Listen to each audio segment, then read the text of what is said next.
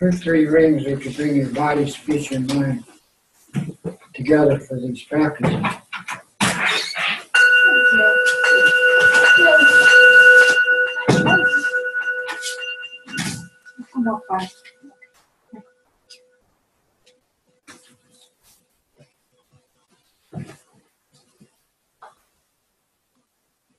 These other rings are for the stages of the practice. And finally, the last three rings are to bring your body, speech, and mind into a state of compassion, power, and insight.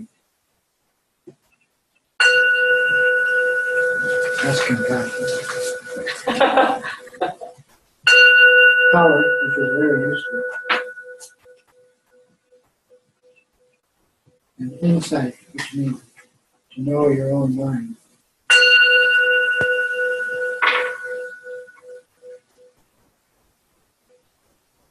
Some temples have huge columns outside, and they call all the monks and nuns, if it's a monastery, or the town, the people come.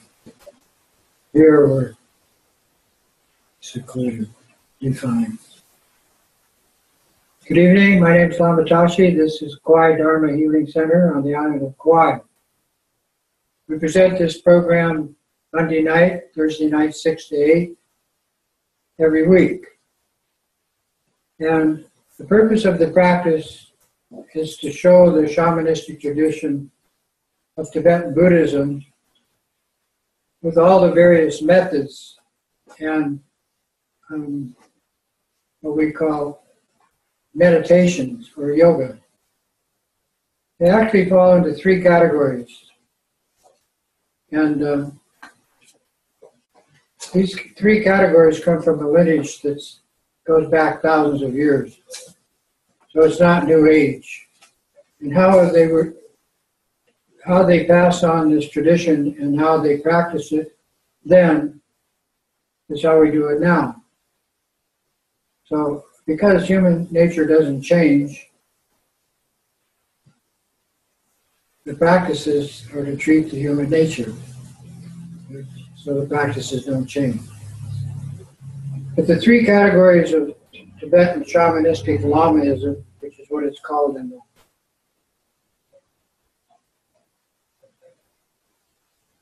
our tradition, is sutra, which means a method of practice to convert the mind from always involving itself emotionally with what it's sensing and thinking. And that attracts a certain level of accomplished or spiritual human being.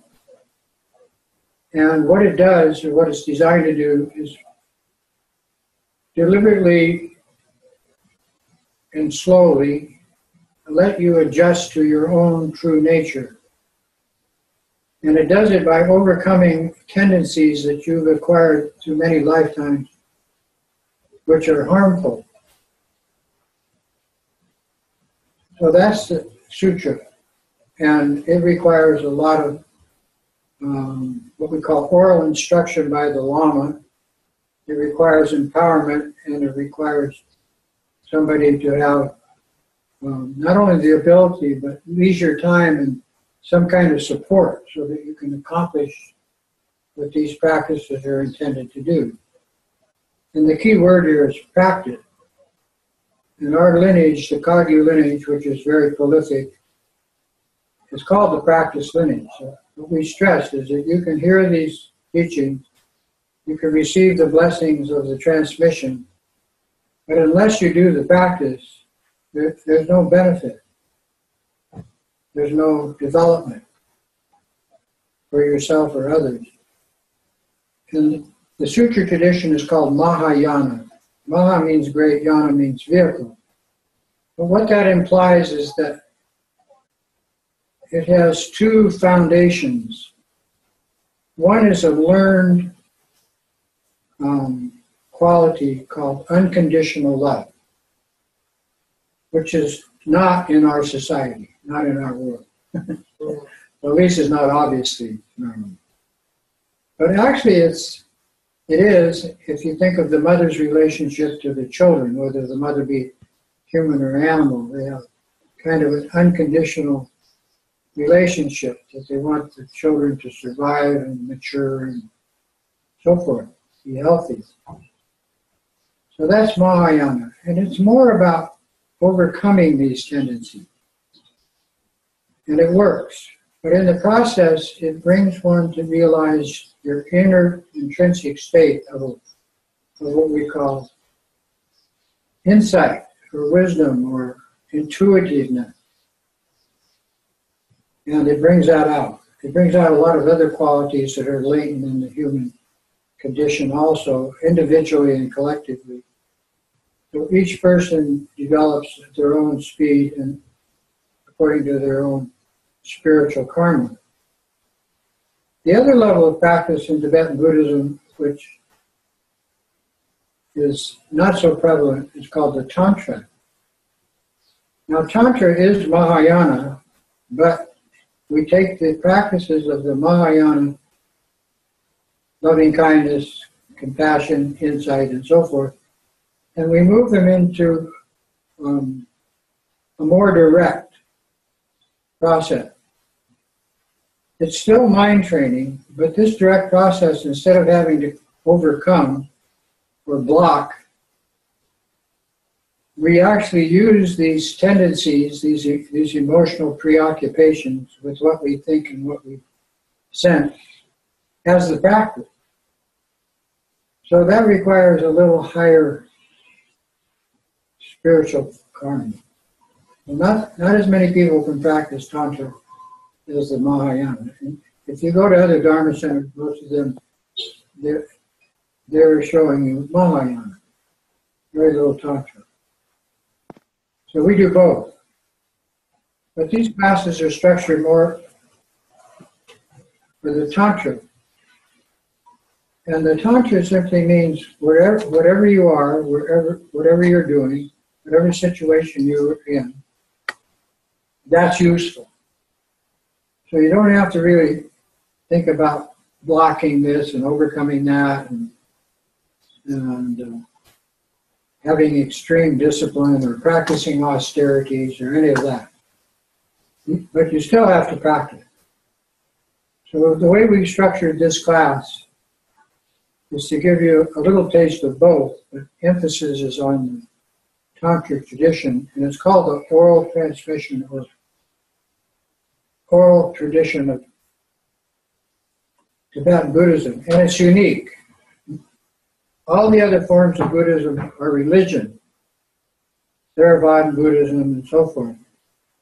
But this tradition that came out of Tibet and India is not really a religion. In fact, I vow never to go to heaven. So that takes the religion context right out of it. And I don't consider anything supreme or supernatural.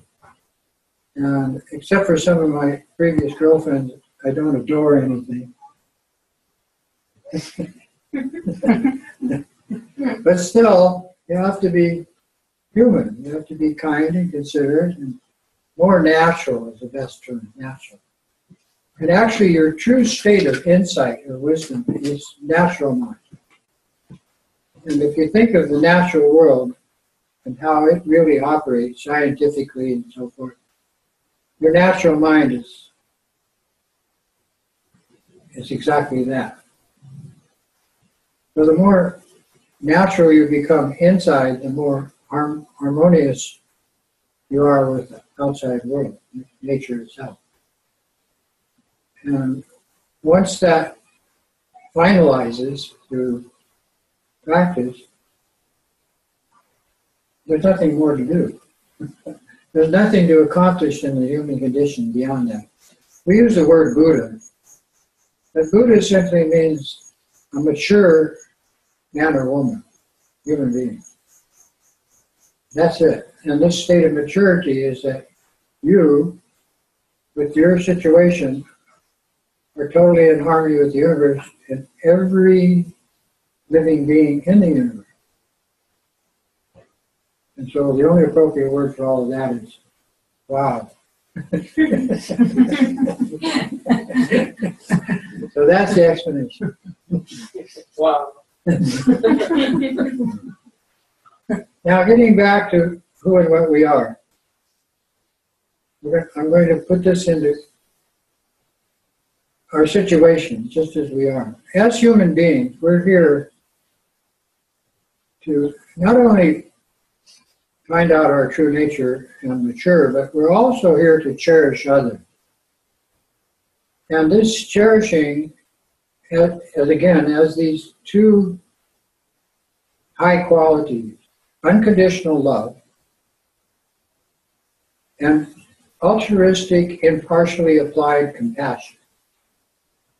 Now, these are learned qualities. Everybody says, oh, I have love, I have compassion. But that's worldly. These other two qualities are developed through practice from your own innate true state, which is a state of maturity, which is what these statues symbolize. This one behind me, Buddha.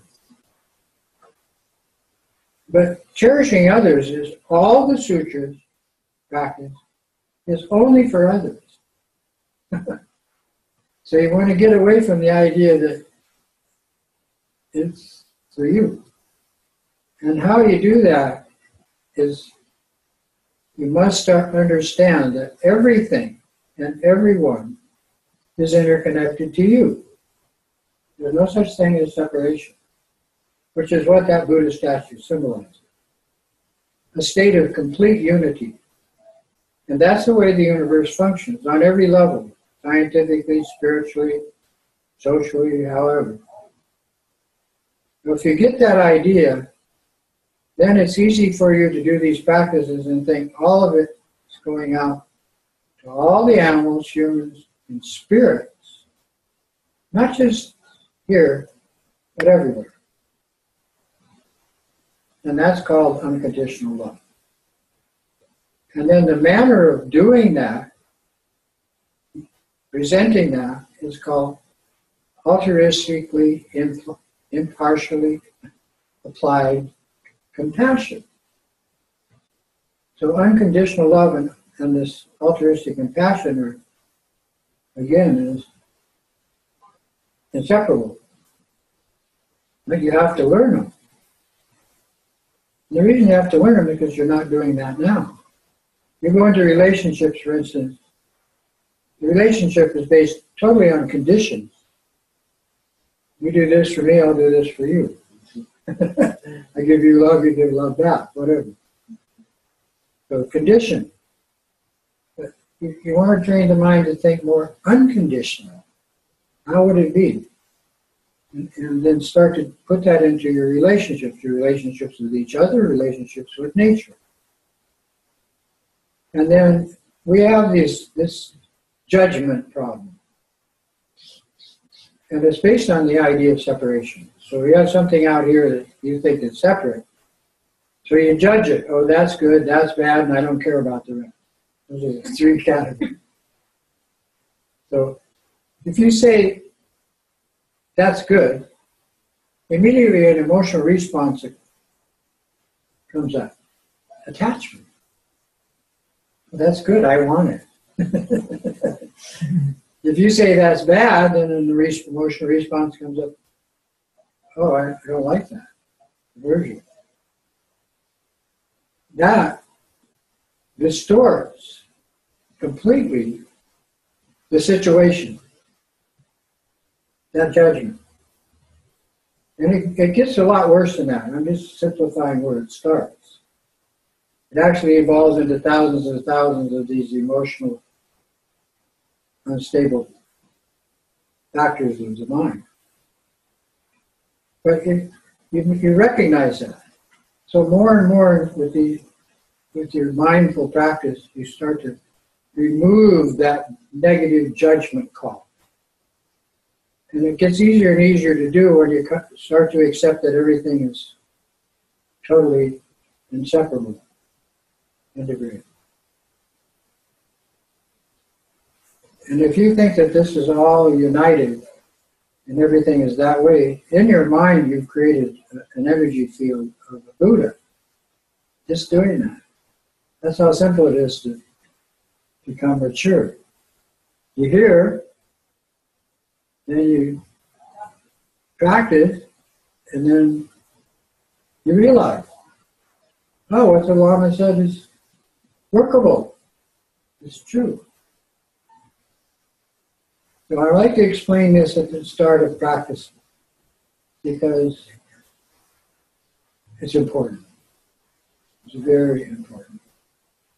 And then all the other qualities, positive qualities of worldly involvement, and all the positive qualities of your wisdom mind evolve naturally.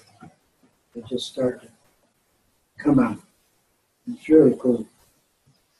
And I'm not speaking from hearing all my other teachers say this over and over and over.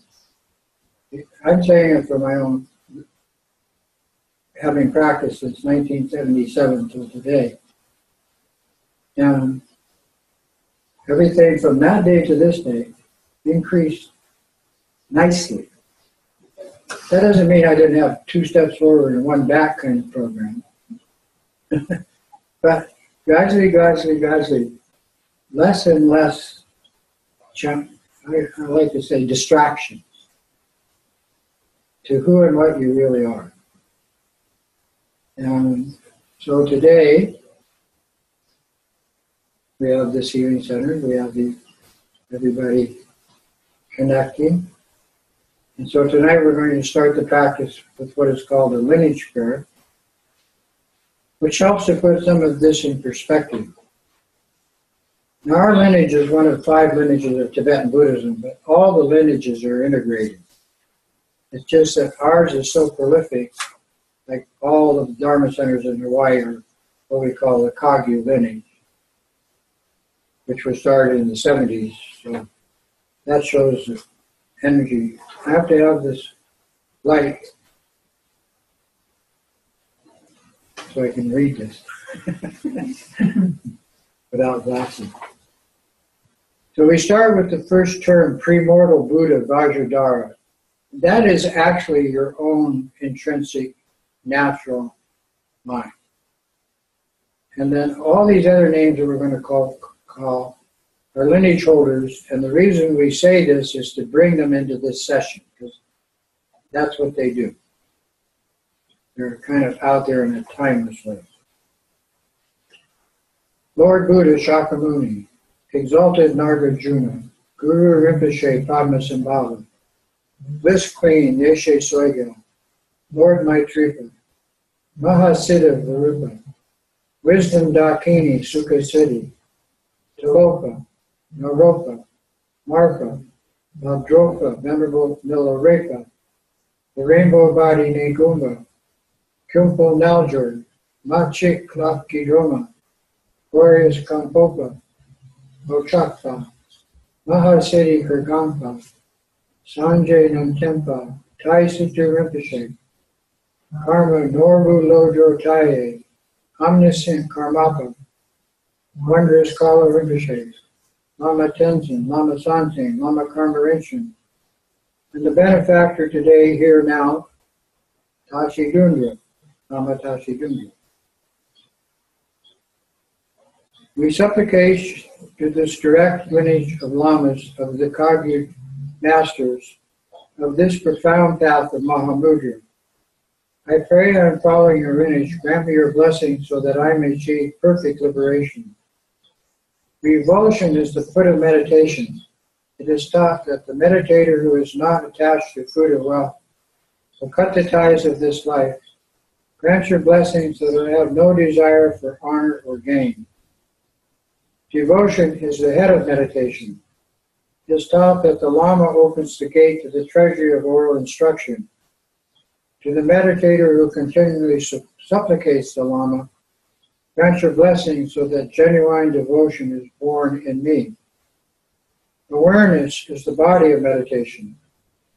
As is taught, whatever arises in mind is fresh, the essence of realization. To this meditator who rests simply without altering it, grant your blessings so that my meditation is free from conceptual distraction. The essence of thoughts is Dharmakaya. It is taught that it is nothing whatsoever, but everything arises from it. To the meditator who arises in the unceasing play, grant your blessing so that I realize the inseparability of samsara and nirvana. You embody the gross and subtle channels as the Dakinis and Dakini. All the root and lineage lamas, as well as the three jewels, Karmapa, Kala, Rinpoche, Lama, Tashi, Jundup, and so forth, I implore you to bestow upon me the wisdom of bliss and voidness. Throughout all my births, may I not be separated from the perfect Lama, and so enjoy the splendor of Dharma. Perfecting the virtues of the paths and bhumis, may I speedily attain the state of Vajradhara, complete maturity. I add that, complete maturity. I add a few things. So this lineage prayer actually is incorporated in the sutra as part of the sutra practice. But in Tantra, we do it to bring the lineage masters who we've just named into the present, just as I, Lama Tashi, are in your presence. Now, of course, through the web, I'm illusory, more two-dimensional. But here, I'm still illusory, but three-dimensional. So, like that, all the lamas come into your practice. And when you do the refuge, you connect not only to these lineage lamas, but you connect to all the teachers, men and women, who are on the planet today in this tradition. So we start with the lineage prayer, which is on this page, and it's in Canadian and Sanskrit. So I'm going to read it, the opening prayer, which has to do with unconditional love and altruistic compassion. It says, we read this together in English. In order to attain enlightenment for ourselves and limitless sentient beings, our mothers, we now all together take refuge and offer prostration. I'm going to chant that in Sanskrit so that the spirit understands what's going on. Dagdang Drowa Namke Tadang Yampe Shem Shem Tamshe Didine Shunte GC Jangshu Ningpo La Chi Ki Bardu. Then we chant the refuge prayer. Oden Lama Dampa Nam La Chapsu Chio Yedam Chokor Gi La Cho Nam La Chapsu Sanjay Chom Dende Nam La Chapsu Chio Dampe Chur Nam La Chapsu Chio Dampe Gendu Nam La Chapsu Pavo Kandro Shokyum Sume Sho Yese Ki Chendang Dempa Nam La Chapsu Chio. Nam La Chapsu Chio, that's attached to each source of refuge. It means we go for refuge. And the word we implies that you and all the beings in the universe together. Then we say this in Americans. We go for refuge to all the glorious holy lamas. We go for refuge to all the yidams, or the deities gathered in a mandala. We go for refuge to all the Buddhas, those who have conquered the mind and gone beyond. We go for refuge to all the supreme Dharma. We go for refuge to all the noble Sangha. We go for refuge to all Dakas and Dakinis, who are the protectors and defenders of the Dharma.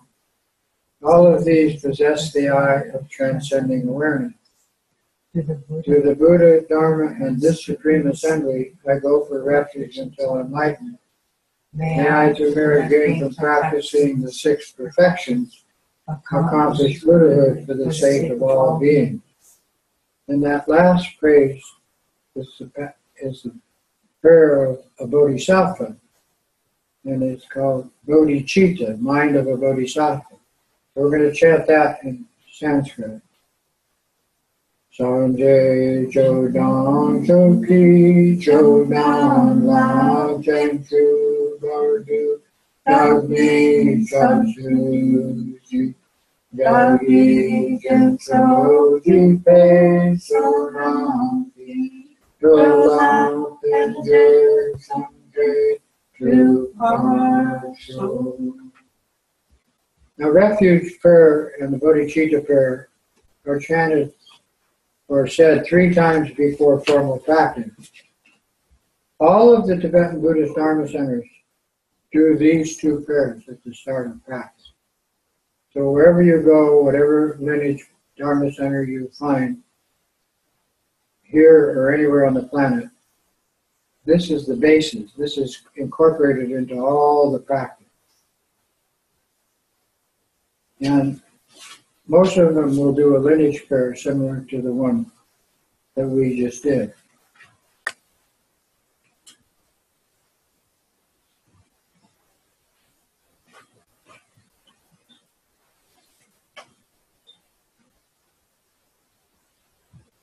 Now in practice, it's about your mind. It's about the mind. The reason I use the word the rather than your is because you're really not your mind. Okay? 1,000 lifetimes you've been giving it power and saying it's who you are. And that's led to an unhealthy situation. And it's global. So don't feel like the Lone Ranger. Because 7.5 billion humans think that what they think and what they sense is who they are. And relatively that's true. Why? Because you believe that. Well, belief is the cause of great suffering on this planet. Belief.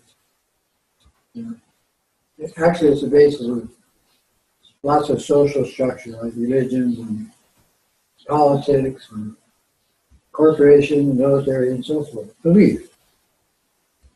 But how do you take on the mind without identifying with it as who you are? So in meditation, what we develop are 2 states of peace that exist in this mind. And we use that as the basis to move beyond the confines of the I, me mind, this restricting, what we call selfish inclination or egocentric. So to do that, you have to understand that the first necessity is to be able to focus. Okay? It's called meditation. But in focusing, you have to be able to use the structure of your mental process called the imagination. Now, some people have really powerful imaginations, and yet some have no imagination, none whatsoever. In fact, in our social structure today, because of all of the cell phones, TVs, computers, and so forth, the children are developing without the ability to use that function. And it's become a big problem worldwide, especially in Western countries. But back to the function. So being able to focus, you also want to be able to use the mental process of making pictures, imagining. Why? Because they can construct symbols that help you to understand what you're doing and help to keep you focused at the same time. So the first kind of meditation that is taught, and especially in America where we have the Hindu practice of corporate hatha yoga, I like to call it. Everywhere you have that. Is to be peaceful, to relax, but at the same time be able to use your body, certain postures and so forth. So the original purpose of yoga or meditation was to come into a state of peace and tranquility. Now that for most people is hard, almost impossible. Why? Because the mind's running. And if you say to a person, stop thinking, you can't do it. You go to sleep, you're still thinking. You're dreaming, you're still sleeping. You're dying, you're still thinking. You leave the body, you're still thinking. You're given it great power. So you teach the first type of practice to attain a state of peace, and we call it Shinay, or in Sanskrit, India, they call it samatha. But it simply means to locate in yourself a place of stillness, like a pond. You throw a stone in the pond, lots of ripples. But eventually the ripples, you can see into the pond. Well, that seeing into the pond is the second stage of meditation. And it is called vipassana. We say in Tibetan, Shinay, in Sanskrit, samatha. Vipassana means insight. So now you've calmed your pond, your mind, and then you use your focus and your imagination to see into it. And there's specific oral instruction for doing that. Because when you can see into your mind, you not only see all of the thoughts, emotional programming and tendencies, but you also locate a place of clear light, clarity, which is way more useful than the peace, but you have to get to the peace stage before you get to clarity with it. So Shinay and Lhatong is called in Tibetan. Shinay acquires state of peace, Lhatong. So before we do any real meditation practice, I like to teach backwards. Give a person a college degree and then let them get their high school and grade school later. Kindergarten. Kindergarten. Yes. So this is how you, it's good to know where you're going also, you know. Like I developed a habit of reading books. I always went to the last chapter and then read the book.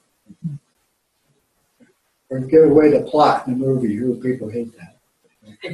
So this is kind of like that.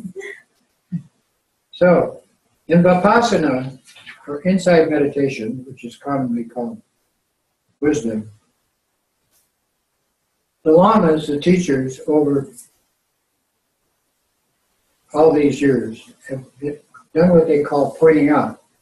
Now, each Lama has his own methods, her methods, and also they adopt certain phrases for teaching the students this clear pond thing, see into it, see insight. So it says,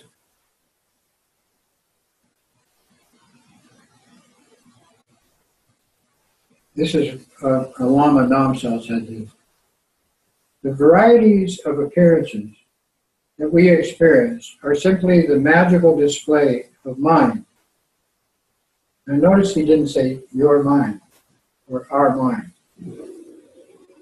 Mind cannot be shown by saying, this is it.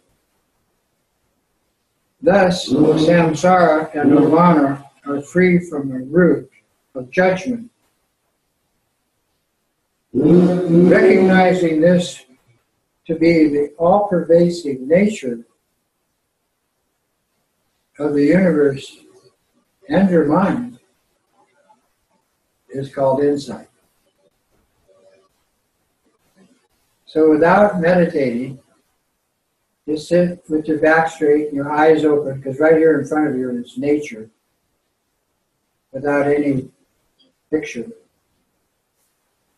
And I'll read this again, and then we'll just relax and allow that energy to move you from your head, the monkey mind, whatever you want to call this thinking thing, to the heart. And the heart is the symbol of maturity. So this Lama Namsal said, all the varieties of appearances are simply the magical display of one's mind. Mind cannot be shown or said that this is it. Thus, all of samsara, which is our emotional state, and all nirvana, which is the peace state, are free from a root cause. Recognizing this to be the Dharmakaya, Dharma means insight, Kaya means vehicle, is like space. So you just sit with your back straight and your eyes open because the space is right in front of your eyes. And be present. Use your awareness to be present. And take these words to heart.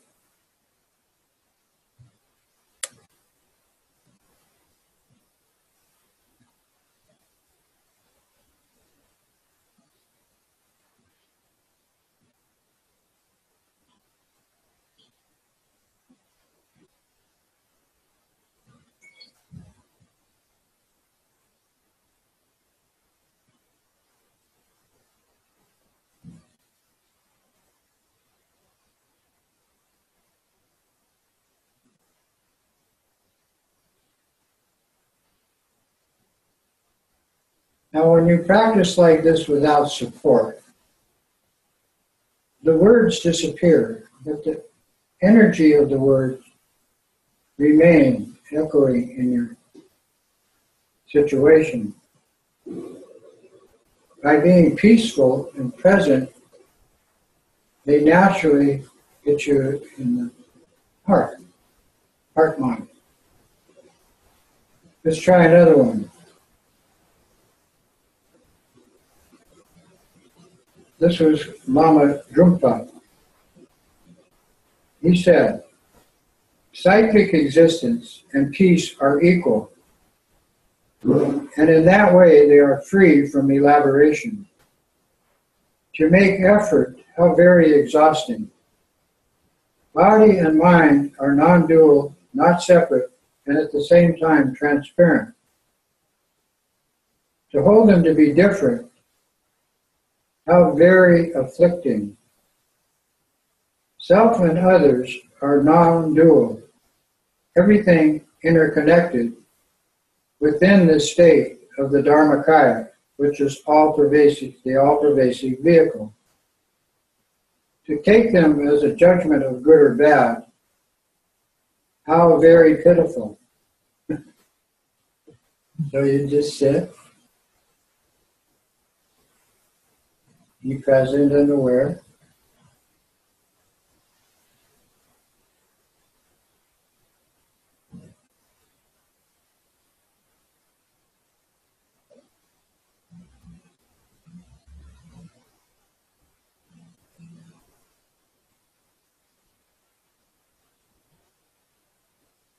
And you keep this type of meditation, this type of, I call it contemplation, to short sessions, 1 or 2 minutes. Because what you are doing here is the last chapter of this book, which is the definitive meaning of everything. But at the same time, you're accomplishing a state of peacefulness and looking into your true nature by these words, like looking into a calm on.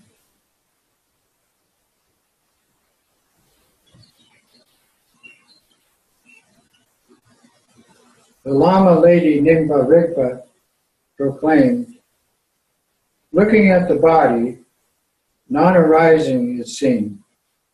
Looking at the mind, freedom from elaboration is seen. This non-dual nature is beyond the conceptual mind. Therefore, I know nothing at all.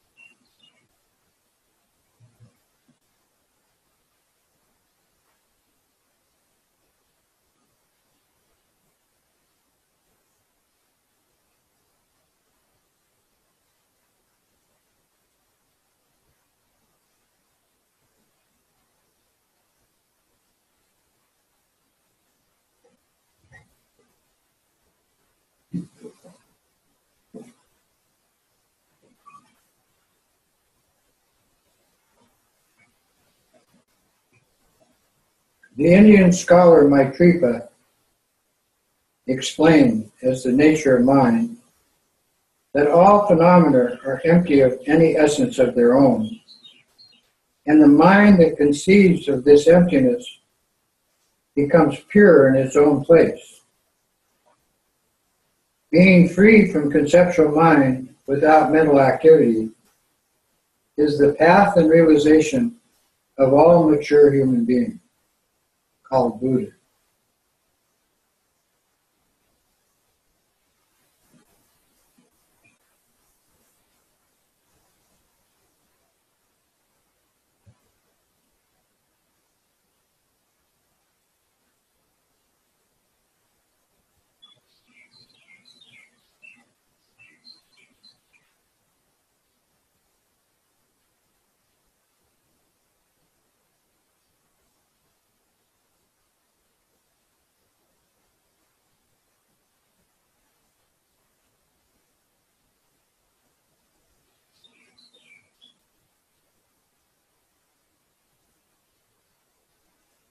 And one more. Lama Tsongkhapa continued with this, pointing out, said, mind left just as it is the all-pervasive nature like space. Thoughts created by the intellect are liberated in their own place. So practice this inconceivable point without effort.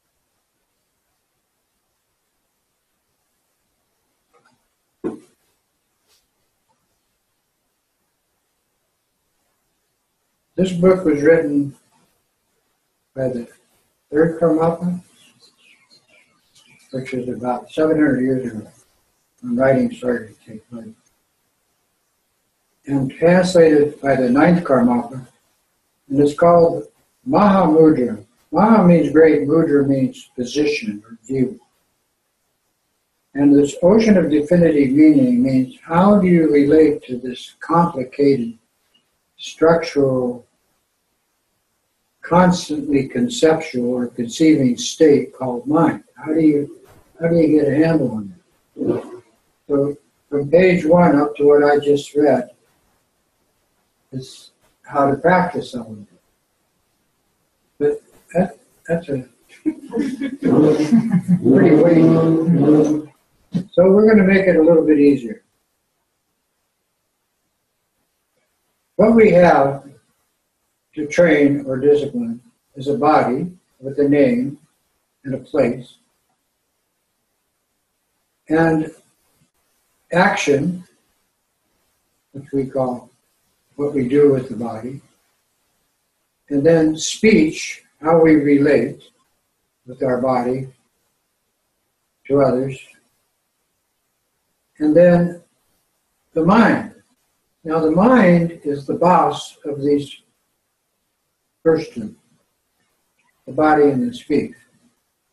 Some people think by simply training their speech with mantra and all kinds of powerful phrases and so forth, they can become mature. And actually, some traditions put a lot of effort in that. But without training the mind, it can't happen. Same with the body and activity. People think that with certain body programming called Hatha Yoga, we have one we call Yantra Yoga and so forth, that you can become mature. Unless you train the mind, cannot. Now, in training the mind, there's only one tradition. And that tradition is based on the human qualities, as I said before, loving kindness and compassion. Like the mother's relationship to the children, disciplining and training the children so that they can survive, grow up, become accomplished, and so forth. So the body, the speech, are the servants of the mind. Understanding that, we do the first step in practice to bring these three together. Now I'm going to show you the symbol. Some kid gave me these marbles. But when we train the body and the mind, we want to bring them together in the same place. So in our practice, we start with the breath, and it's called the Three Lights Prana Yoga breathing practice. And we use the focus of your awareness and your imagination so that you imagine the air that you're inhaling is white light. It's a sphere. It's a sphere of energy. And it contains all the elements. There's 5 elements inseparable. So all of them are in your air. The second thing you do is you have a middle breath that extracts the energy of the air you breathe and passes it through your body. That's a spontaneous program of staying alive. So that one, we quickly imagine red light as that energy passing quickly through the body. The third thing that we imagine is that these two have restructured a psychic energy because of this method of healing. So we're going to share that with others. So when you inhale the air out your nose, you think blue light. Now the reason you do that is because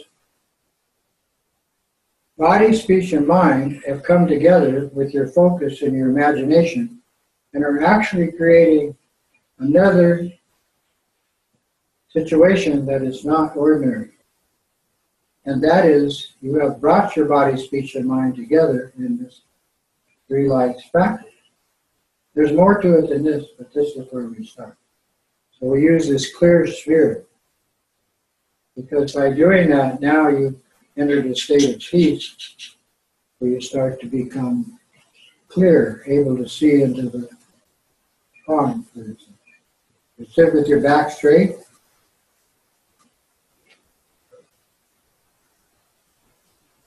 Eyes open.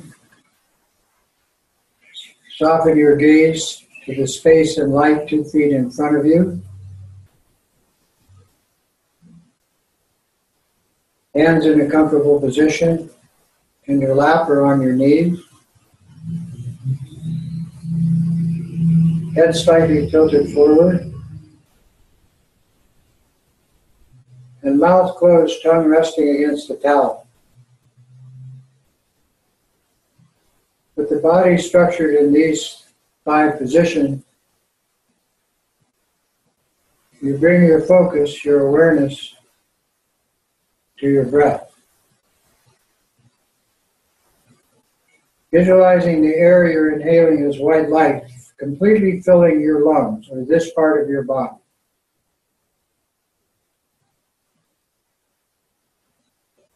With the middle breath, the absorption breath, imagine the energy that's spontaneously extracted passing through your body in a flash of red light.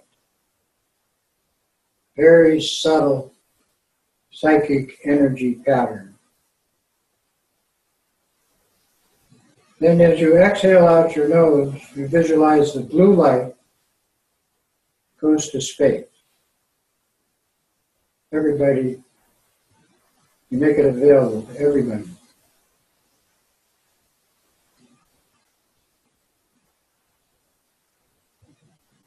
Inhale white light, fill your lungs.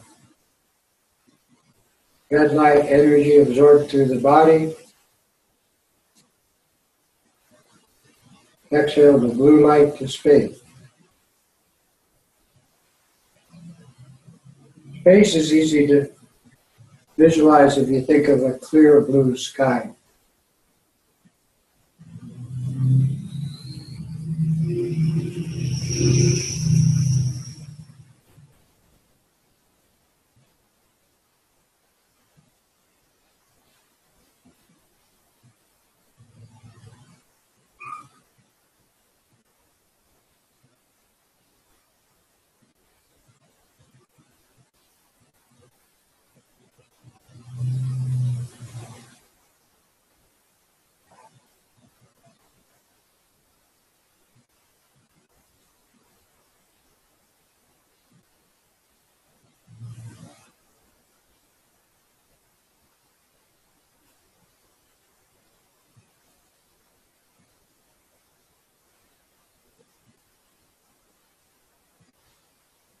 Now just this method of the three lights prana yoga breathing technique, which is taught by all the traditions, all the lamas,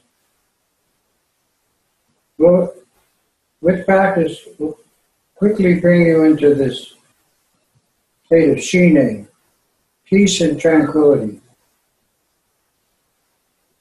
And even if you have a runaway monkey mind, with practice, slowly and slowly, you detach and start to recognize this state of peace as useful.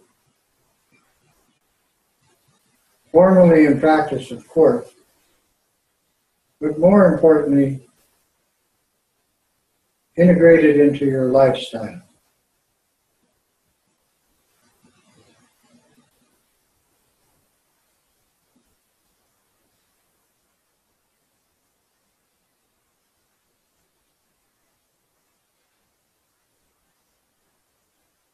Now, one of the applications that we use for healing is to take the element of the air and structure it to what it really is, 5 elements.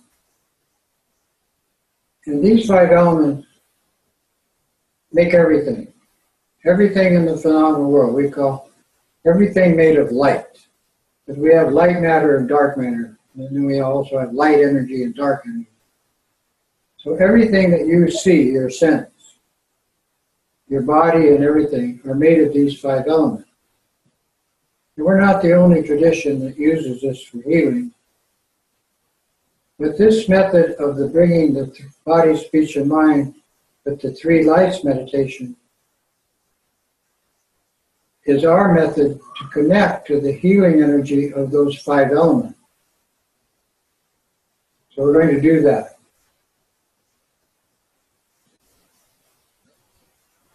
I'm going to use one of the 5 elements that are a symbol of light or heat, or what we call radiation or fire. And it is symbolized in our tradition with a red pyramid, 4-sided pyramid, shaped like what the Egyptians made. 4-sided and a base. Okay?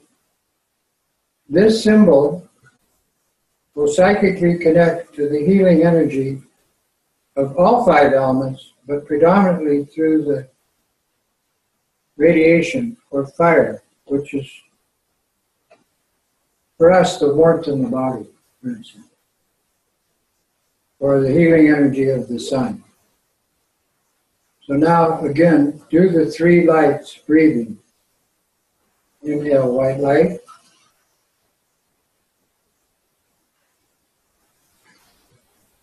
Immediately pass the red light through your body at middle breath. And share the results of those two with blue light out your nose, filling space.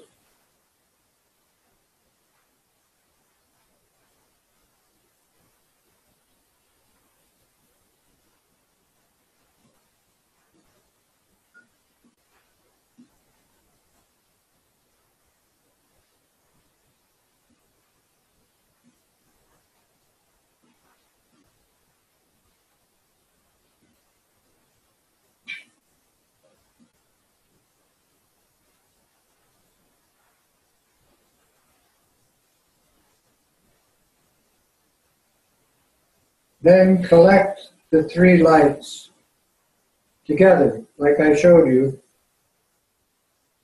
and create a tiny sphere, a particle, right in the center of your chest. And when you do that, you connect it to the totality of space, referencing the particle as the energy of light. And as you know, particles are not stationary. They integrate into everything that you can sense or think about.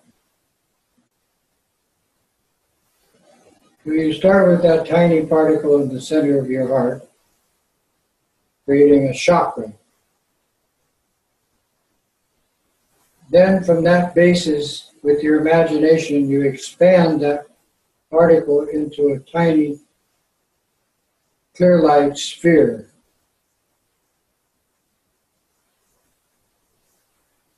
And in that way you enter into our third dimensional phenomenal situation.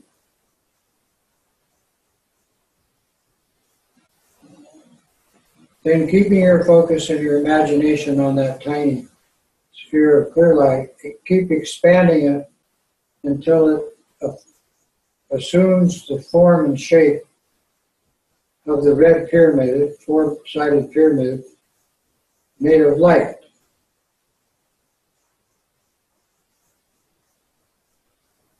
Label that fire, the element radiation or fire, heat.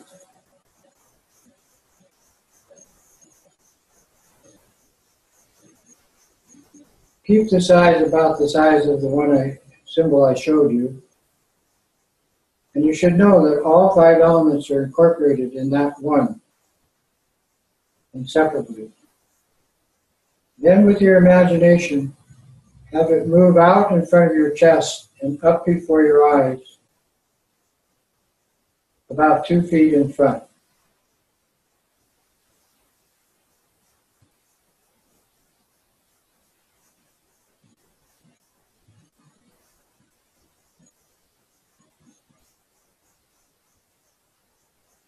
Keeping your focus and imagination together, expand it in size until it creates a large room with you sitting inside.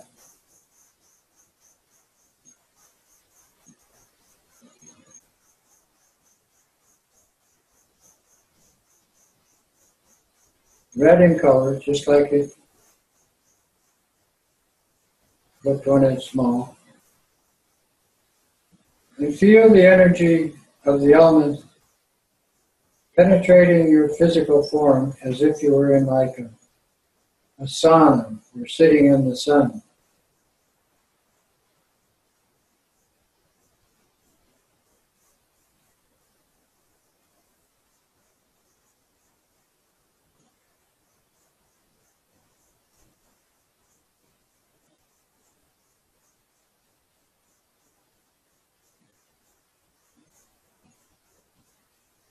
Then we start to apply this healing symbol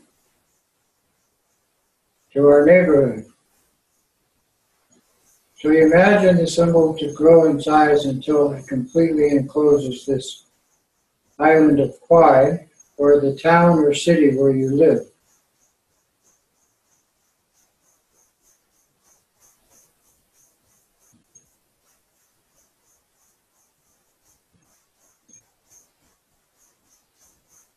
The same healing energy that you're applying to yourself, to everyone in that locale.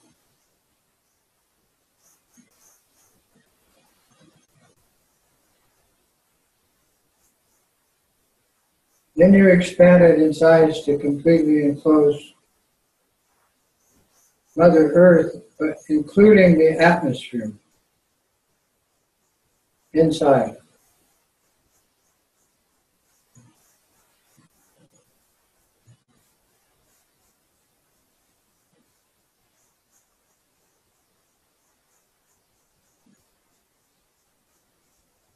The next step is to expand it in size to completely enclose our solar system, with the sun in the middle and all the planets inside this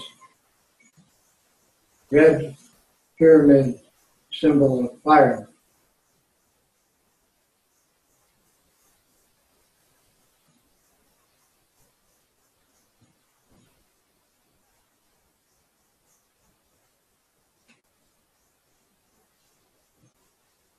Then expand it to completely enclose our dish-shaped spiral galaxy.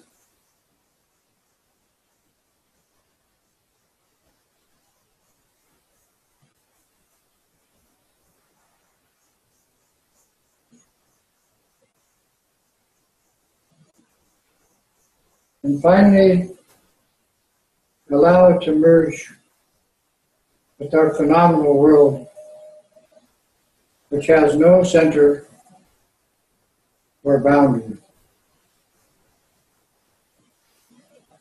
When you do this, you relax. Conceptual mind cannot entertain this concept. So you just allow your mind to be open and clear like space.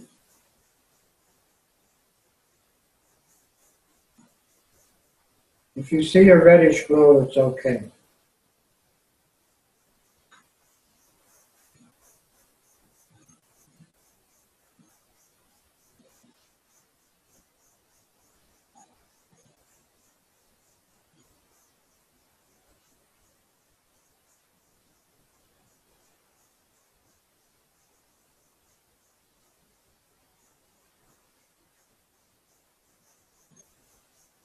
Then return from this non-conceptual state, and again with your focus and imagination, visualize the red pyramid enclosing the galaxy.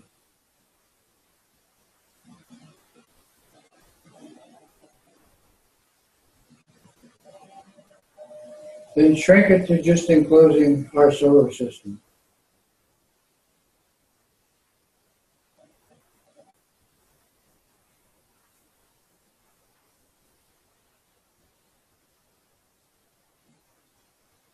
Then smaller and smaller to just enclosing Mother Earth.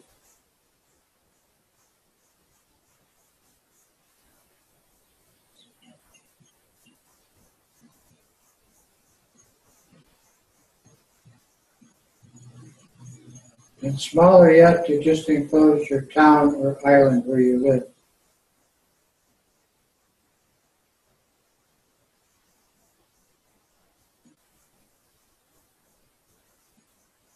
Then collect all the energy of this practice into the red pyramid with you sitting inside.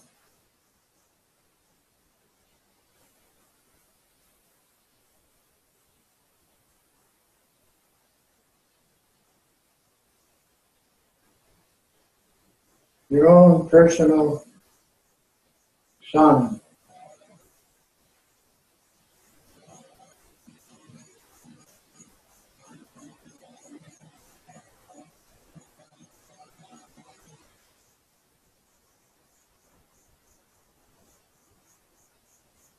Then bring it to its original small size, 2 feet out in front of your eye.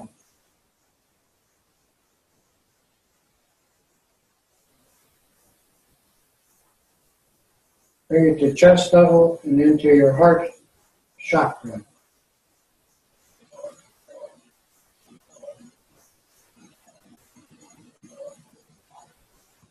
Shrink it in size till it assumes a tiny sphere of clear light.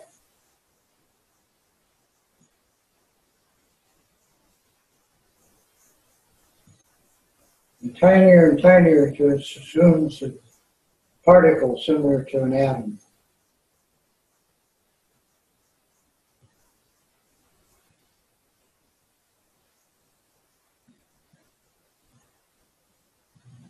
Then relax, the same way you did when you entered the macrocosm.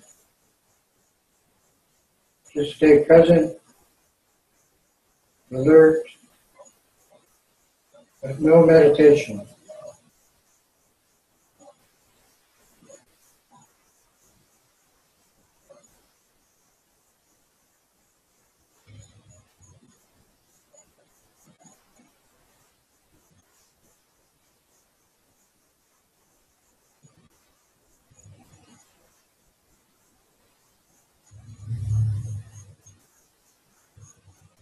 Then bring your awareness to in front of your eyes and expand it into your place of practice.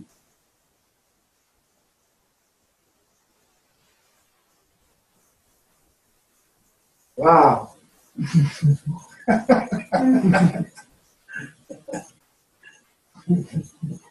All of the sutras, all of the tantric practices of Tibetan Buddhism follow this format.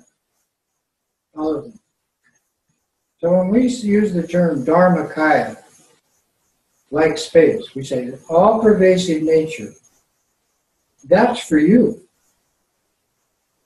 But when you share that energy with these symbols like we just did, that's for everybody else.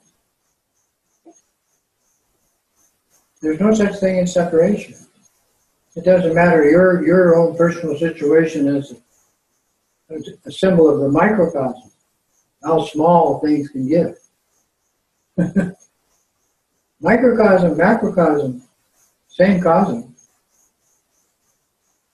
same state of infinity. There's no boundaries there, no center. There's nothing to get your brainy little mind around. So you get clear. That's looking into the pond. But what you really did here is you created a state of peace and tranquility. Shinay. By bringing the mind focus, or we say awareness, together with the imagination of the symbol in each stage. Now, all 5 symbols of Tibetan Buddhism are used for healing in this way. And actually, we create many energy forms called stupas that people can go to, and healing starts to take place. Holistic healing, not just physical, mental, emotional, spiritual. Spiritual just means to be natural, in connection with natural mind and nature. So earth is used in this practice the same way as that fire element is a 6-sided gold or yellow cube. Water, blue sphere, just like our earth. Fire, when I mentioned, air is visualized as a half sphere of green light, like a bowl with a lid. And space, similar to the water element, is a white sphere. Now, why do we color code? Why do we symbolize? Because there's no other way to break the monkey mind. You see? Now people get really good with these practices. But sometimes when they get really good with these practices, which go beyond, this is actually an ordinary application. The extraordinary practices are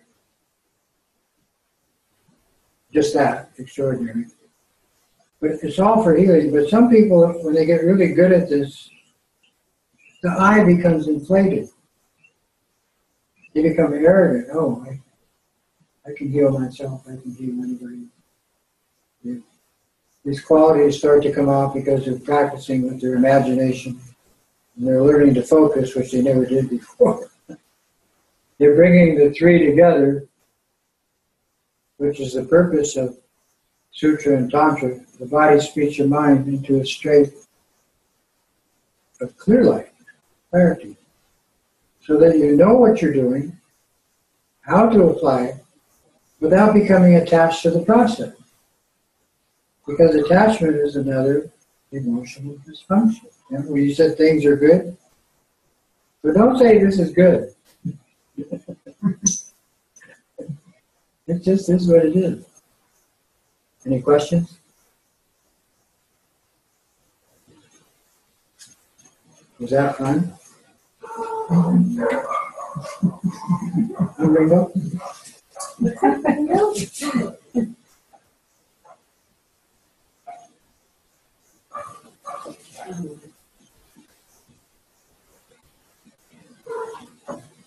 I might explain too that when you enter the microcosm and the macrocosm, those are similar to the experience of insight, Lhatong, or Vipassana. Similar.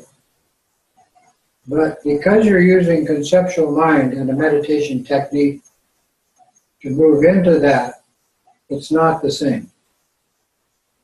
Okay? But it gives you a taste. Gives you a taste of peace, which you can take into your post-meditation daily experience and your involvement with others.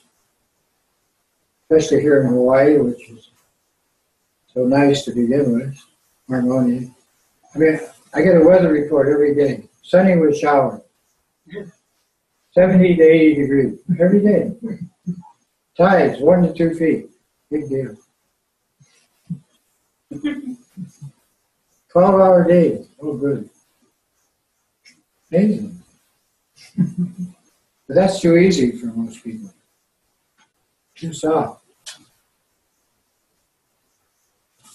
These 5 elements are structured in such a way that they're used as healing in meridians, acupuncture, herbology, all kinds of. I've been using 20 different modalities to take care of a slight inconvenience in my body. 20 different modalities, which were caused by medicine itself. Okay. So I'm using medicine to cure something that was caused by medicine. But without going into that, what we're doing here is the cause of all disease, physical, mental, emotional, or spiritual, is the dysfunction of the emotional program of judgment. And what we want to do is cut it at the root, but at the same time do it in such a way that we get it. So your own mind just now was training your mind. All I'm doing, the Lama is giving you the method. It's kind of like software for the computer. You put it in, the 3 lights meditation is the password. The link is bringing the 3 together to that particle. That's going into your hard drive. Now your hard drive is storing all this stuff. So with your imagination, your focus, you key it in. So that is like the program. They call the software.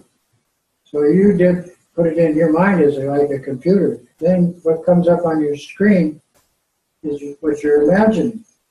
And you need color and you need shape. And that's called meditation. When you don't do any of that, where you just have a blank screen and you're locating that as useful, that's called contemplating. You're really not meditating. Like the first thing we did at class tonight, we read these words pointed out.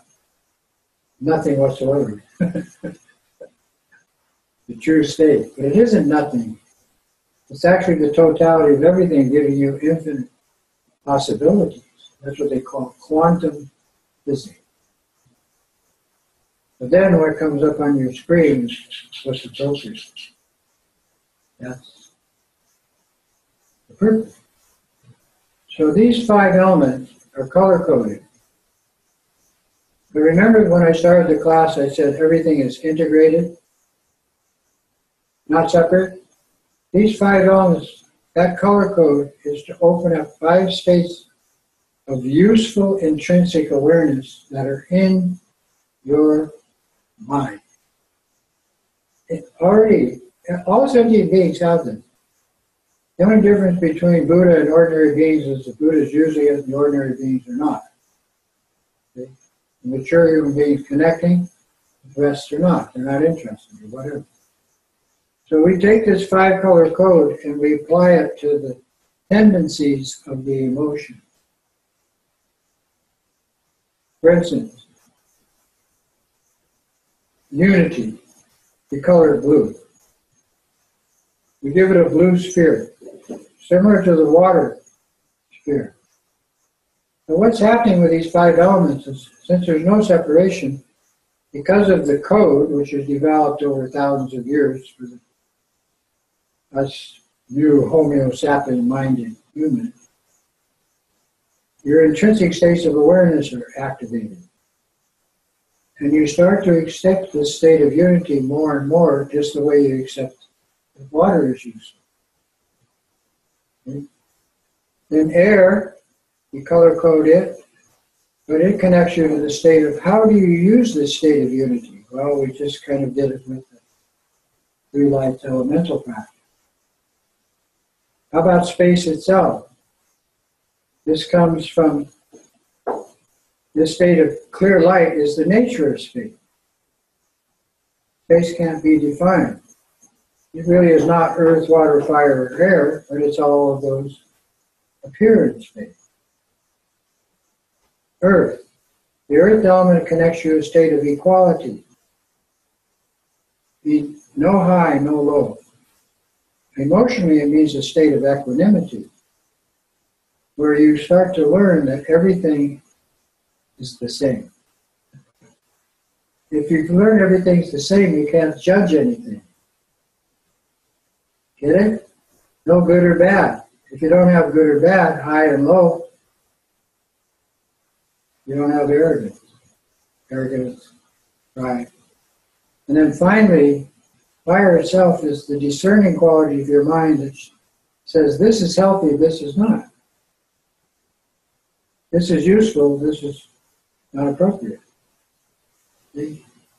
But more importantly, you start to discern the clear light nature as the nature that's all pervasive in everything. And it's not God.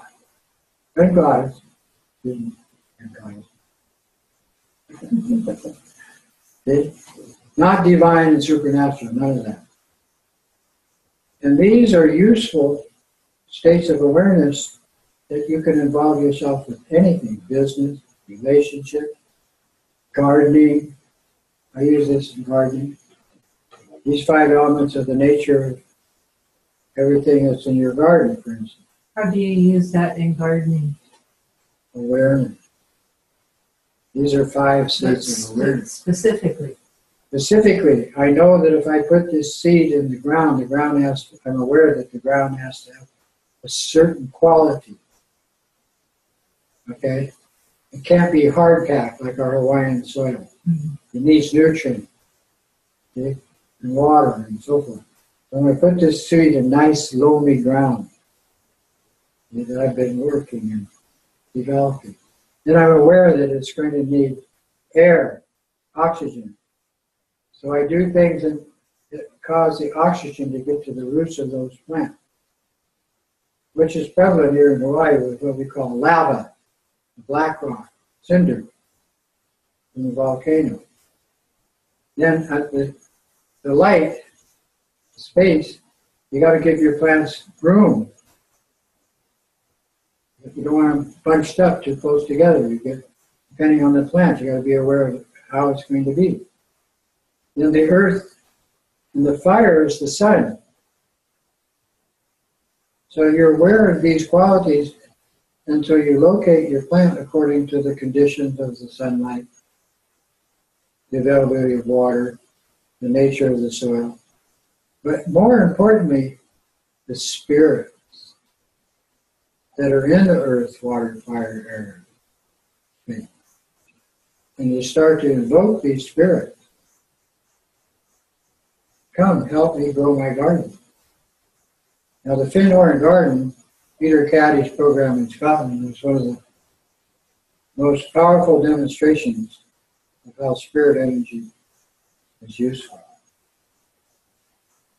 Because he did it in a place where you couldn't grow anything. And he had three goddesses, three women, meditating, connecting to the spirits. The spirits gave him the information. The three girls gave it to Peter Caddy, and they all went to work and created the Findhorn Garden. That's my experience. So now we've crossed over into the state of how is this useful? Spirituality. Because these spirits inhabit your body. Oh. Just like animals. Parasite. So here's how to do the second stage of practice. 3 lights, meditation. You start the same way.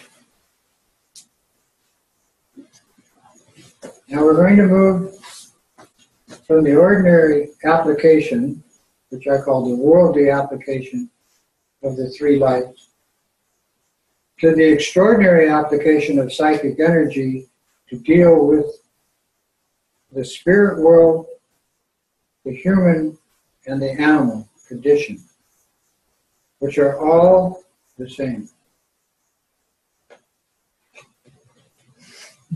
And we're going to use 3 sounds based on Sanskrit. This is the Tibetan Om's sound, how it looks. Okay, it looks like a 31 with a V and a dot over it. Then the Ah sound, red light, looks like a 31, no V and dot over it. Then the Hum looks like a tilted letter 5 with a dot and a couple of hooks under it. Now these are actually Sanskrit letters, but these are from a dimension of a consciousness that has to do with awareness, this side, going to connect to the 5 elements, or going the other way. When you do this, you attach these 3 sounds to the 3 lights of your breathing. It goes like this. Same posture, back straight, head tilted, eyes open, mouth closed, hands comfortable. Inhale, white light. Hear the sound Om. So you practice the 3 lights meditation so well that now you see the light filling your lungs and you hear the sound Om at the same time. Then the radiation of the red light, the energy permeating your body, the middle breath, you hear the sound Ah. With that flash of red light energy, Ah. And then the blue light out your nose to fill space, the healing sound is Hum in Tibetan. H-U-M or H-U-N-G. Hum.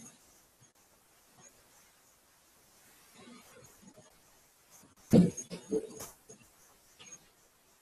don't really have to see it with this code, but it's helpful. Inhale white light, Om, hear Om. Energy of the elements through your body, red light, Om. These combined, exhale this healing energy to space, blue light, out your nose, Om, hear the Om.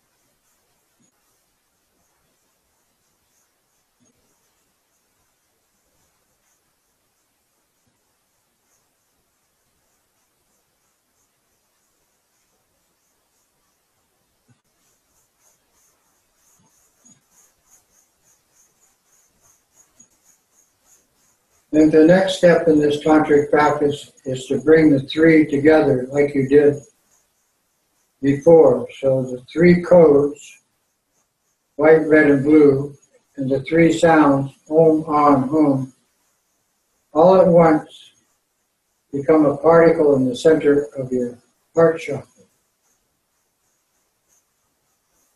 And at the same moment you do that, of course, you take your focus off the breath.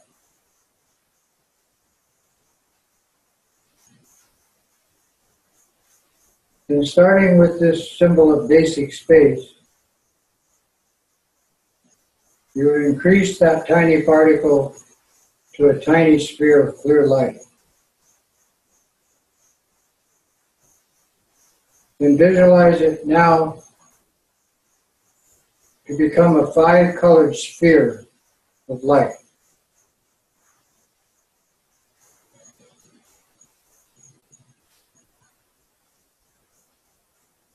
And inside that sphere, you see the sound Om.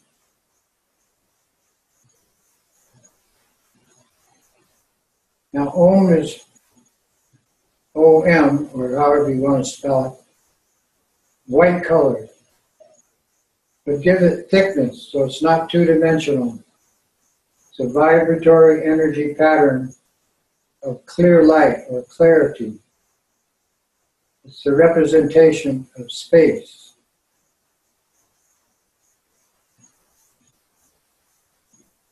Then that Om in a 5-colored sphere of light, you project it to all the lamas and all the symbols that the lamas use. They're called deities and protectors. And you visualize these lamas and their symbols around you in space. It's what you took refuge in.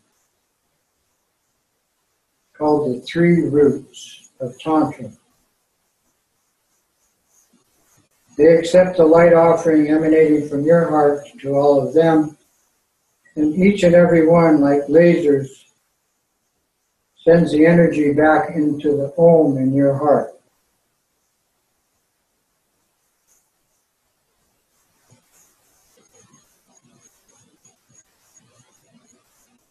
With the Om, you become the Buddha of clarity.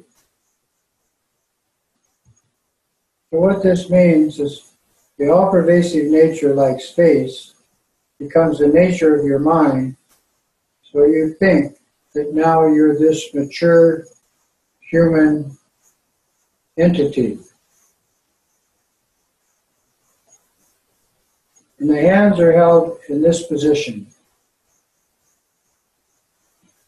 So you take your index finger and thumb and touch them together. Extend the other 3 fingers and place them like this. Either way is correct, in front of your heart chakra.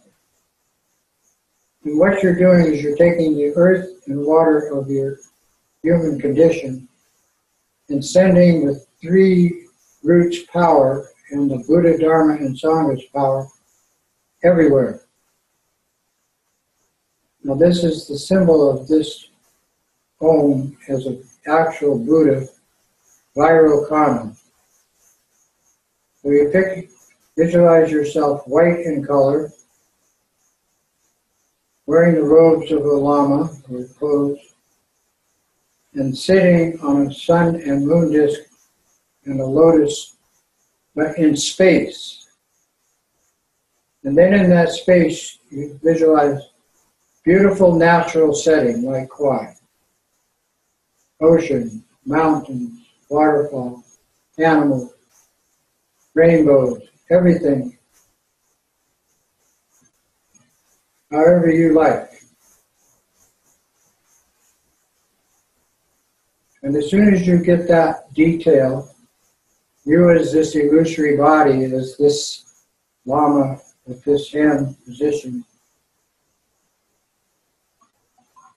you think that this healing energy goes to everybody. Every animal in the ocean and on the land, all the 7.5 billion humans, all the spirits pervading space.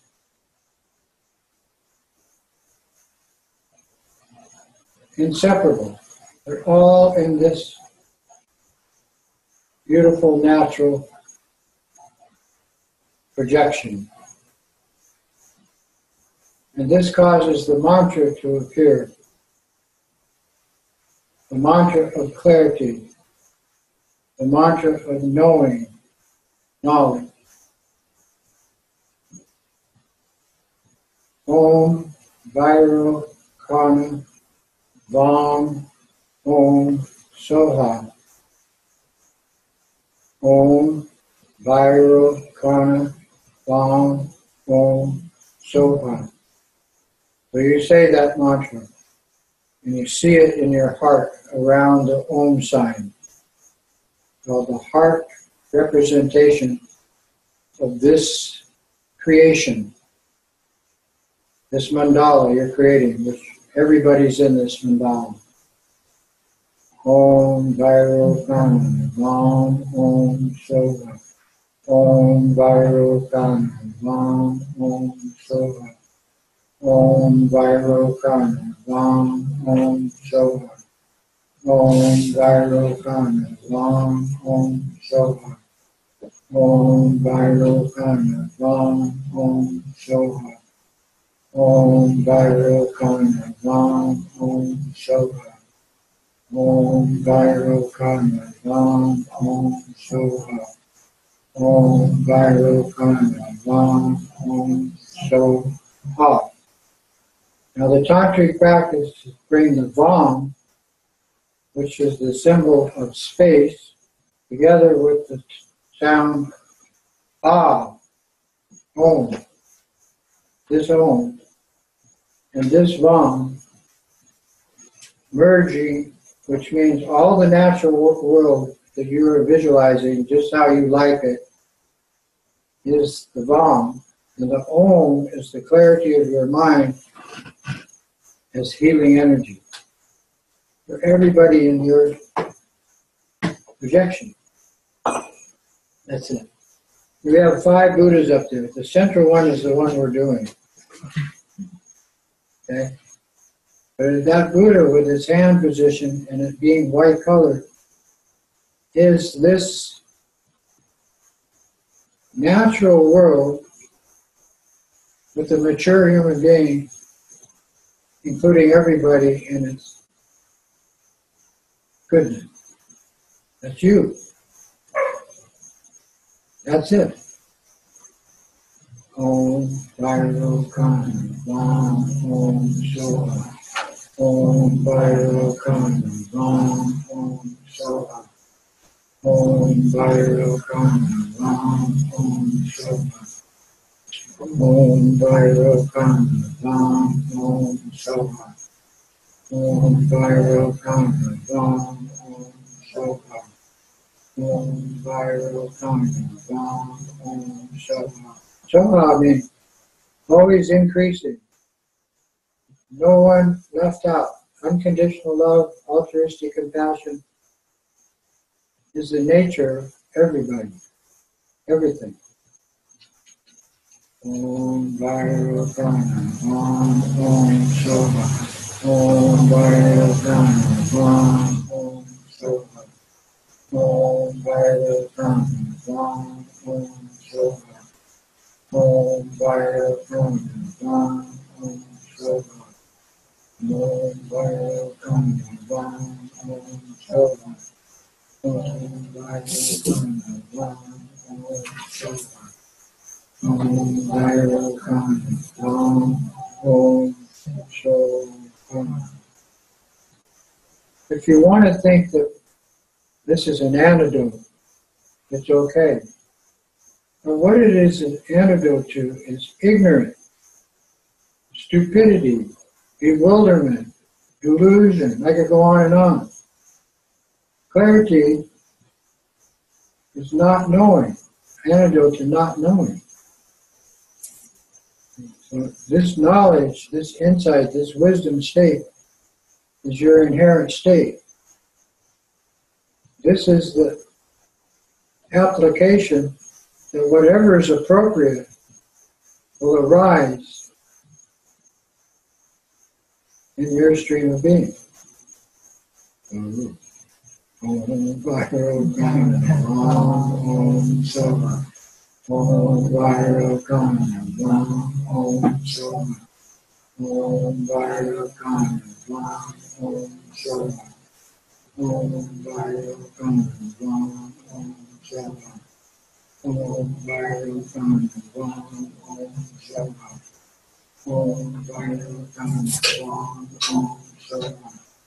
Om Vairokana Vam Om Soha. Om Vairokana Vam Om Soha. Om Vairokana Vam Om Soha. Om Vairokana Vam Om Soha. Om Vairokana Vam Om Soha. Om Vairokana Vam Om Soha. And take your two hands and assume the hand mudra of this Buddha, white in color. Male aspect means it's all about method, imagination, and focus to attain clarity and knowledge. And the consort of this Lama is the Dakini of space. Everything is appearing in space. And you take your meditation like a painter, great detail. So how do you look as this Buddha? Eyes, clothing, position, hand, color. How does it look in your heart chakra, the five-colored sphere, the mantra, and the seesaw of Om? How does it look out here, like paradise, and everybody's in it? We're all at the beach. Om Vairokana Vam Om Soha. Om Vairokana Vam Om Soha. Om Vairokana Vam Om Soha. Om Vairokana Vam Om Soha. Om Vairokana Vam Om Soha. Om Vairokana Vam Om Soha. Om Vairokana Vam Om Soha. Om Vairokana Vam Om Soha. Om Vairokana Vam Om Soha. Om Vairokana Vam Om Soha. Om, everything arises in clear light. Vam, in the state of space. That's the Vam. Om, applied as wisdom or knowledge. Soha, always increasing to the benefit of everybody. Impartially applied, all animals, humans, and spirit, and the entire universe are in your projection. And it fills your mind. Om Vairokana Vam Om Soha. Om Vairokana Vam Om Soha. Om Vairokana Vam Om Soha. Om Vairokana Vam Om Soha. Om Vairokana Vam Om Soha. Om Vairokana Vam Om Soha. Om Vairokana Vam Om Soha. Om Vairokana Vam Om Soha. Now that's the creation stage of tantric practice. The tantric practice has two stages. You create in your mind your Buddha field, your energy field. Apply it to everybody and everything, using the specific quality of clear light or clear thinking, knowledge, knowing. Then you disappear it. So all of the field around you, all the natural world, all the beings come into you as this symbol of Vairokana Buddha. Then you disappear your illusory light body as this Buddha into the mantra, which is circling the Om sign in your heart. Then you disappear the mantra, those syllables, into the Om, which is the all-pervasive state of clear light we call the Dharmakaya.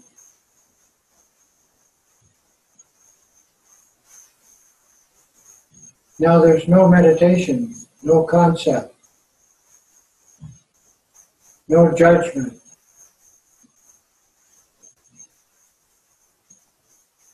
Like space, you can relax.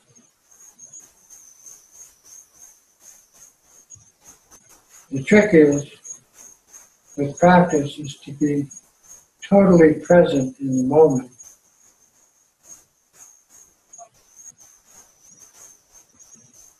And mindful.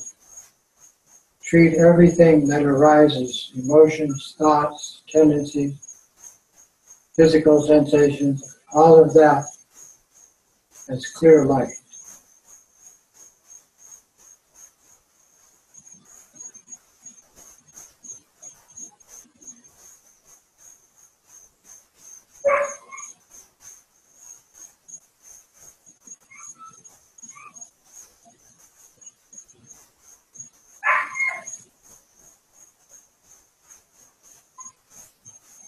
Thoughts arise, the essence is light. Sounds arise, same.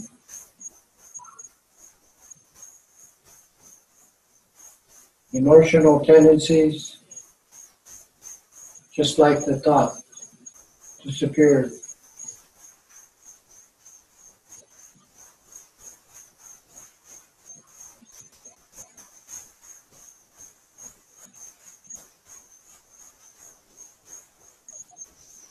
If you get this, everything that you meet in your daily life, this is how you meet it.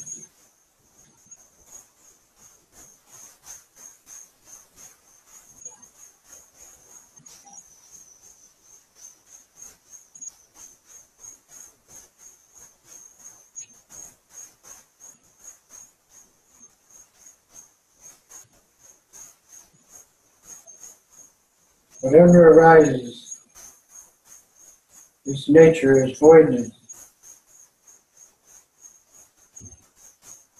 Sentient beings not knowing this, great compassion for them arising, without being arrogant.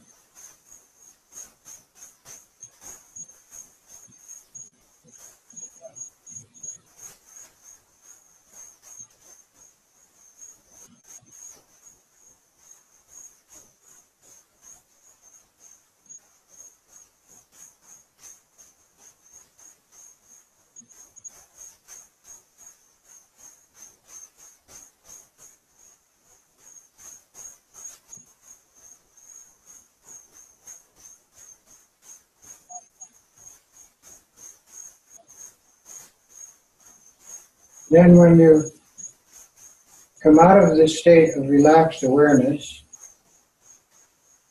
then you simply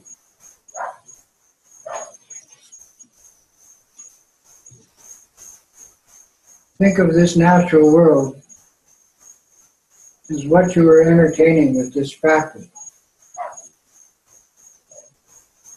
Well, here in Hawaii it's easy. But what if you live in downtown New York? Or LA? Well, that's good because then you'll have to practice more.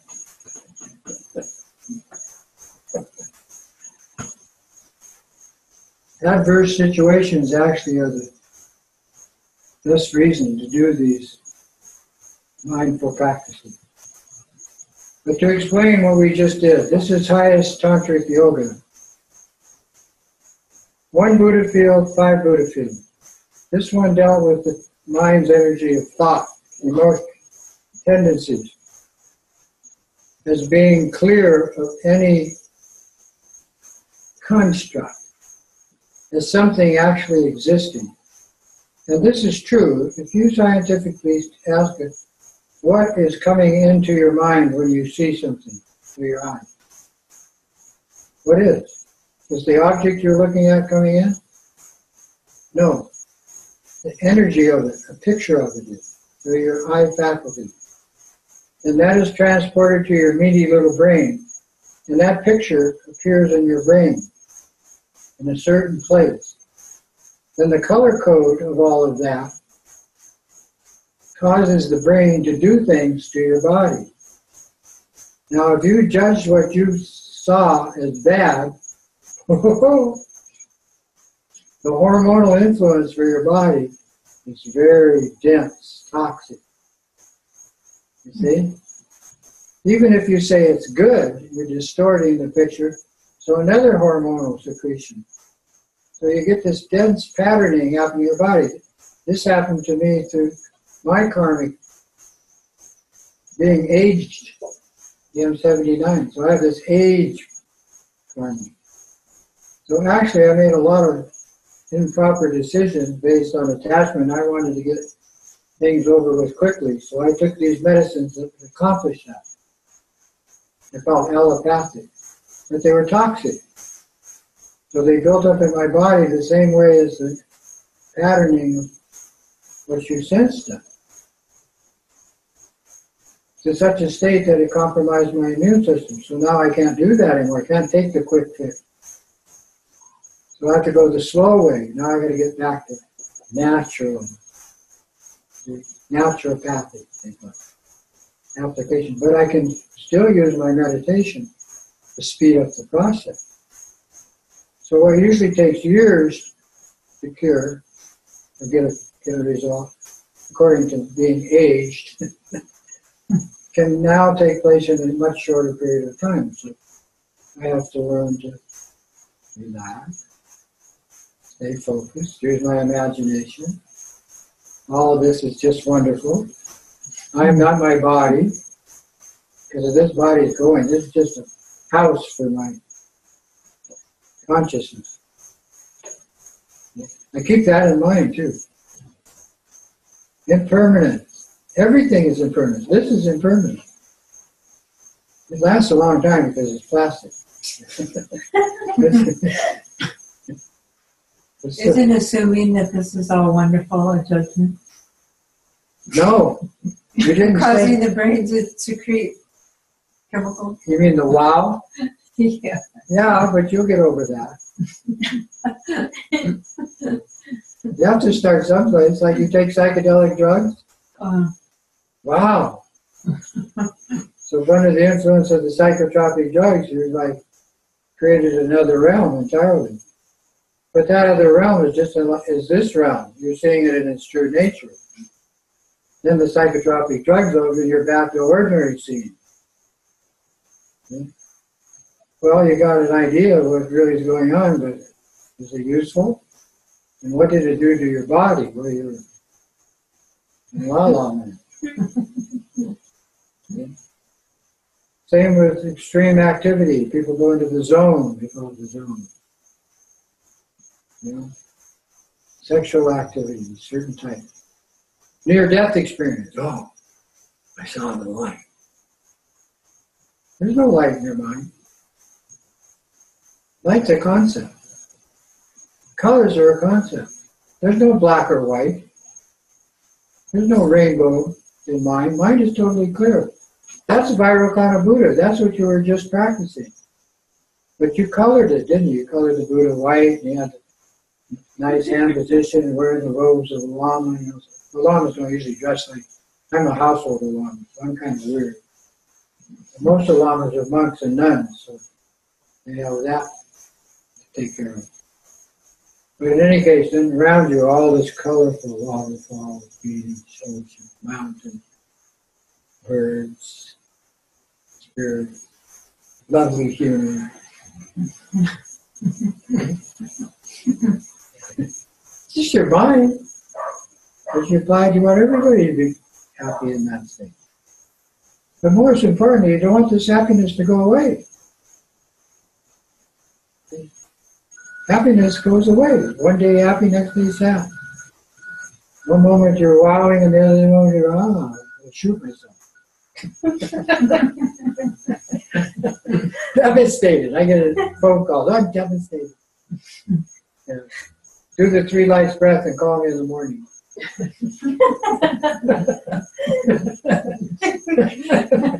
No, doctor, you take 3 aspirin. Okay. So any questions? We have some time left. I'm kind of curious about Thursdays. Is that just kind of like an extension from tonight? No, there's no extension. You got the bases and the end.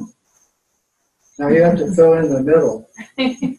So every class is structured more and more middle. Yeah. Yeah. But basically the 3 lights and those 5 elements and doing a deity yoga, which we use the Buddha tonight, which is highest deity. Bodhisattvas, these are bodhisattva symbols. See up here? These are all bodhisattva symbols. Those are mind training also. But they're used the same way we structured this practice we did tonight. There's 5 Buddha energy fields, but they're all the same. Mm-hmm. If you get unity, these 5 are all in this state. If you get this one, the other 4 are in this state. Whichever state of discerning awareness you're developing, you can't. If you're going to, you access all the Buddha energy fields. You go into one, you got all the rest. Same with the elements. You get one element working, you got all the elements. That's why I'm healing so fast. Yes, I still have to do physical stuff. Of course. One of the things I have to do is lift weights and get my muscles done.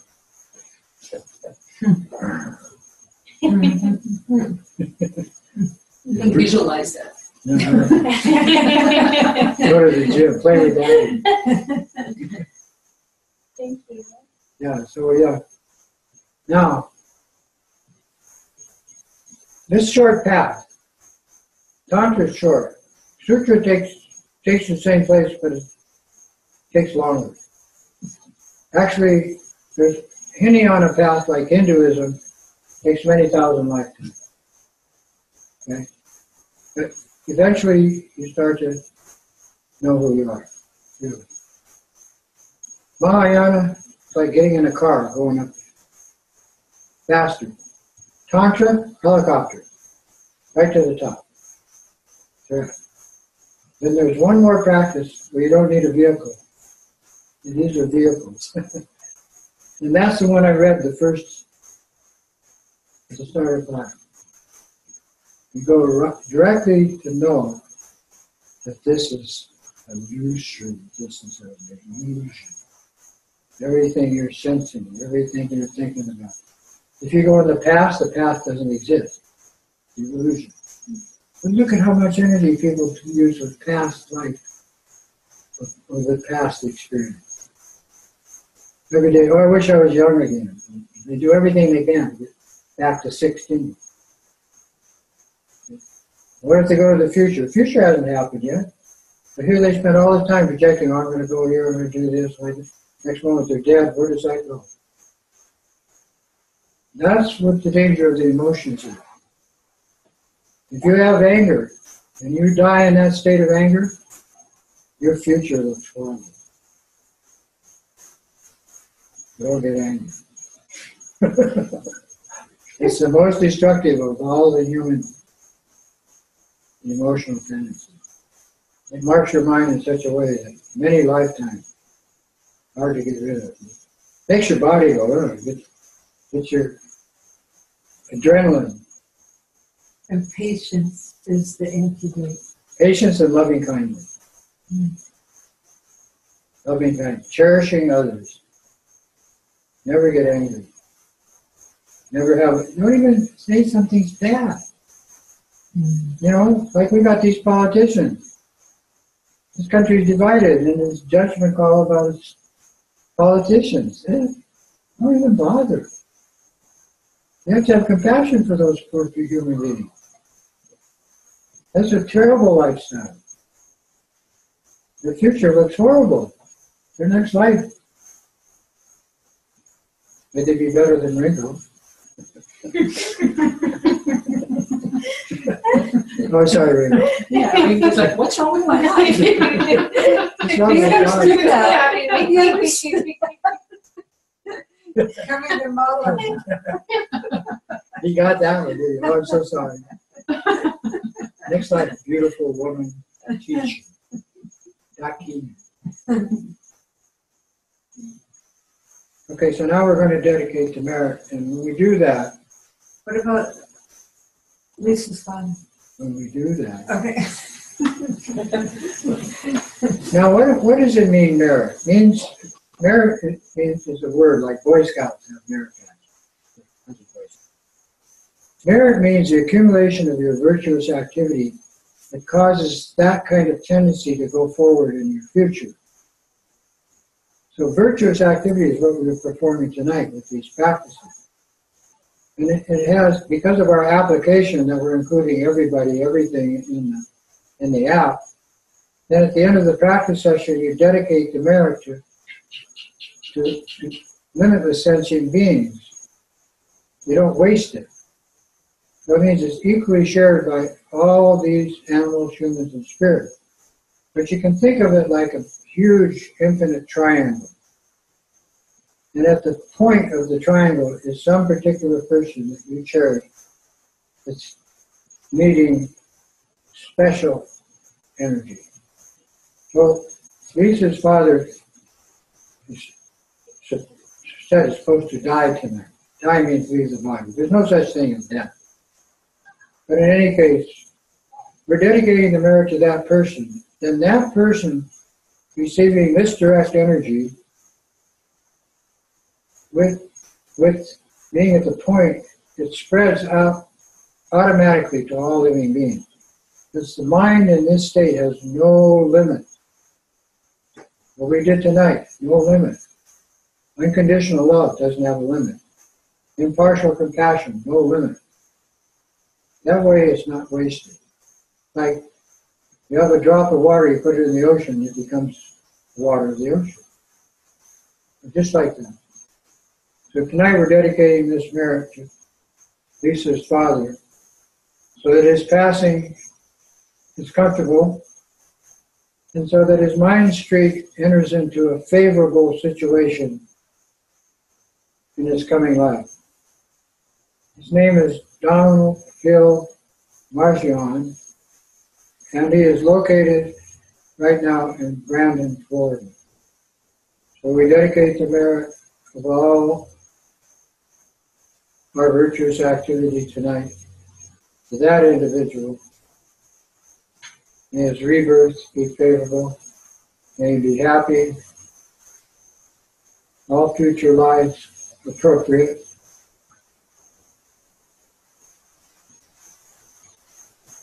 And then all sentient beings, all our grandmothers, mothers, fathers, everybody we know that's past, everybody that we know or have karma with that's present. We share this heartfelt, unconditional love.